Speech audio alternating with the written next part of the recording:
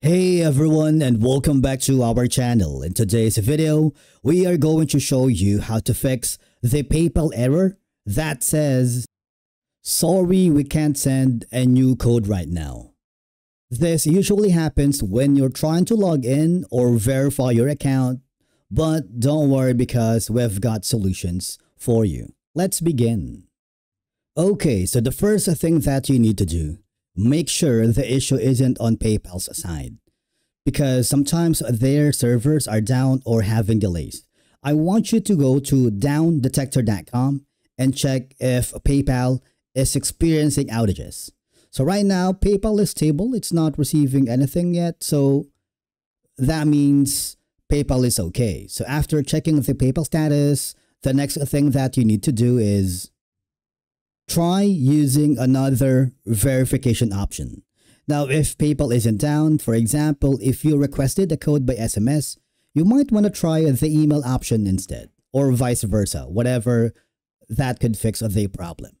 Now, another option that you can do if it's still not working is go to your mobile device. If you are using an Android, I want you to clear the browser's cache and cookies.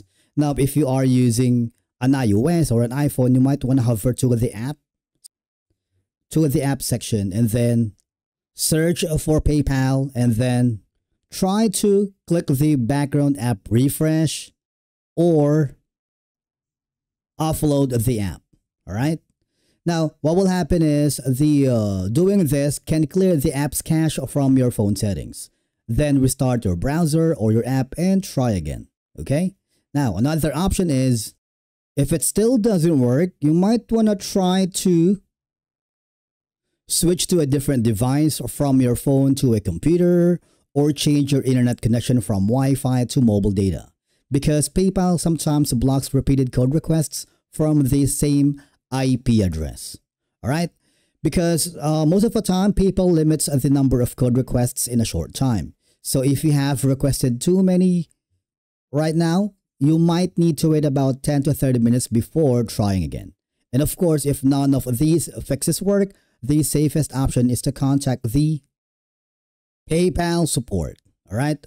So that's going to be through their help center or to their support. They can manually verify your account, just provide all the information needed.